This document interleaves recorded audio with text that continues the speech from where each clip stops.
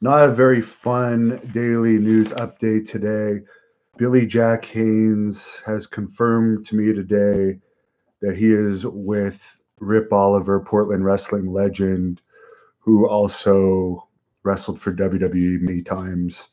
He was a regular superstars and enhancement wrestler basically in WWE, but he was a star in Portland, close friend of Billy Jack Haynes, and Billy Jack's taking care of him now, along with his son Lance and brother Jerry in hospice. So sorry to hear that about Rip Oliver. Billy Jack did want me to let everyone know that the Cauliflower Alley Club donated $2,500 towards Rip's medical expenses. So Billy Jack Haynes personally wanted to thank B. Brian Blair, who's the president of the Cauliflower Alley Club, for helping with that. It was greatly appreciated by Rip and his close ones. So sorry to hear about that. Billy Jack sent me a picture of Rip with his son and brother and Billy in the hospital. I'll put that up as the screenshot of this video. And another guy that is in the hospital, who I have done an interview with, many interviews with actually, is UFC legend Tank Abbott. His wife, who I know, Sally, has stated that he's in the hospital. They don't know what's wrong yet. He's waiting to see his transplant team. Of course, he had a liver and kidney transplant. And a fan asked me about Tank the other day, how he was doing. And the last video I saw of Tank was, I believe, on his Instagram of him actually running up a hill. I know he's been training very hard. He did have a conversation with me not too long ago, saying that like he even had hopes of eventually having another MMA fight. Maybe he's pushing himself too much. I guess he's been admitted into the hospital due to intense pain. So let's hope it's nothing too serious with Tank. I really like the guy. He's a nice guy. No matter how controversial you people think he is, as a person, I've met a lot of assholes in my life, especially in wrestling. And yes, he was more of an MMA fighter. There's less assholes in MMA, but Tank is a nice guy. NXT lost again to AEW. 0.23 NXT had to 0.36 for AEW Dynamite. So nothing really spectacular about either of those ratings. Not too huge a margin, but still over 10 points. So still a pretty dominant victory for AEW.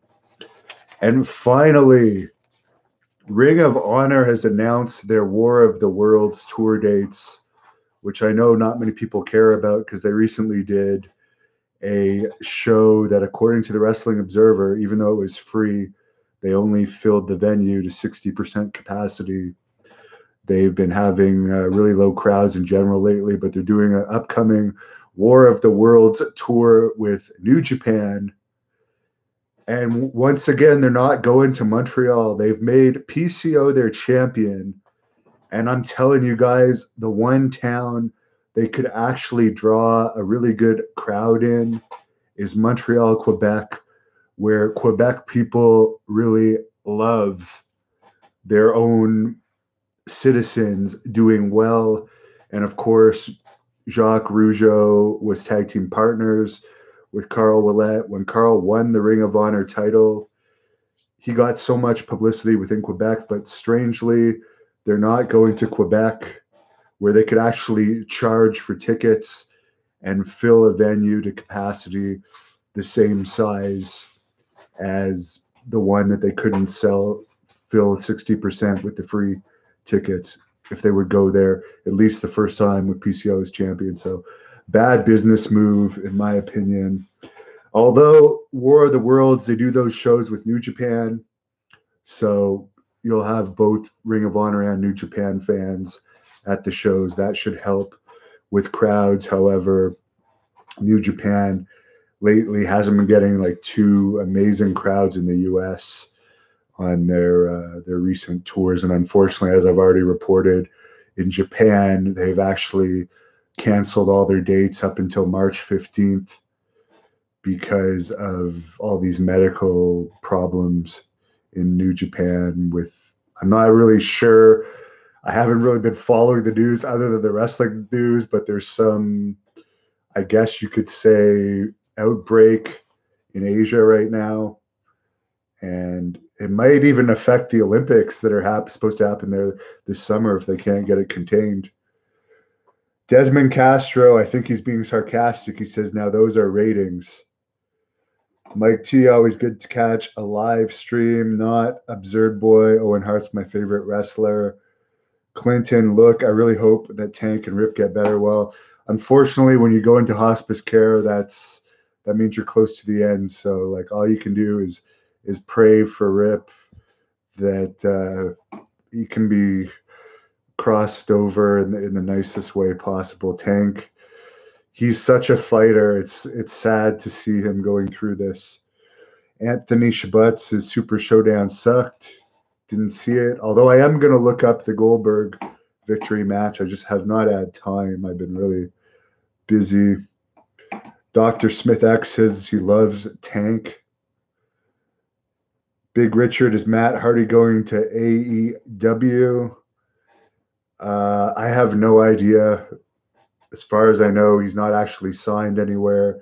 He could be hinting about AEW, but remember Randy Orton also hinted about AEW, and it was a tactic to get WWE to offer him a bigger contract. He ended up staying with WWE. Matt Hardy could very well go. I believe Jeff Hardy was at SmackDown behind the scenes next week. But wrestling is a business, and you would go where you could make the most money in theory as a wrestler, unless you're truly miserable. But I believe Matt Hardy has kids. Wouldn't you want to be able to provide for your family the best way possible? I don't know. Wonder what the plans are for The Fiend at Mania. Supposedly there's talk that it'll be him against John Cena. The Real Frisco says he lost to a great. Now, if he lost to a jobber, yeah, be mad. That's regarding The Fiend.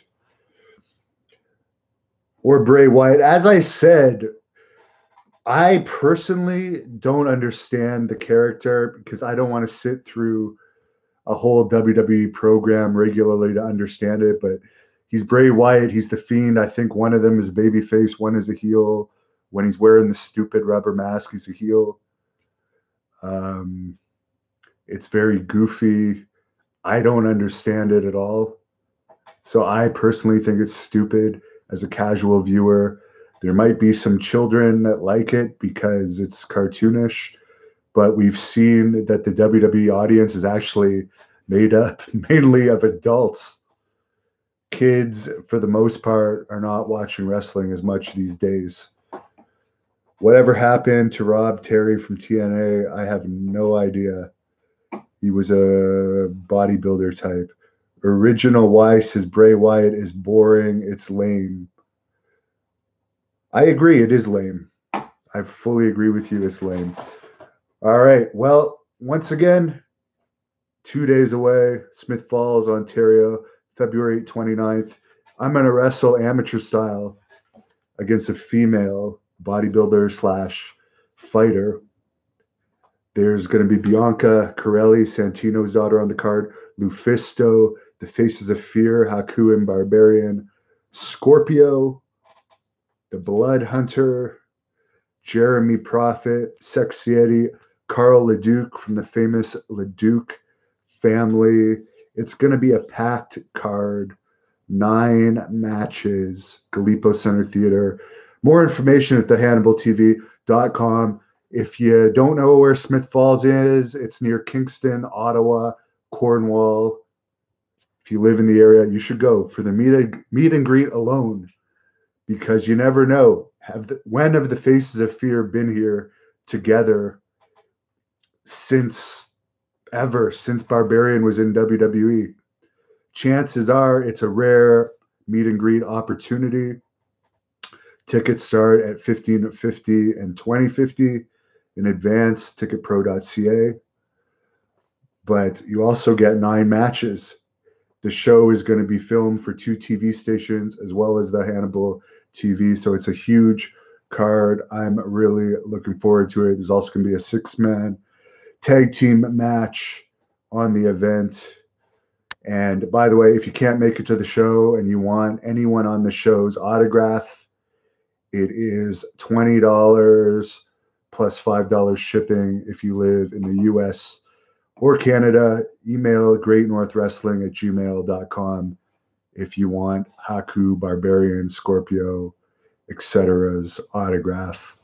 We will hook you up.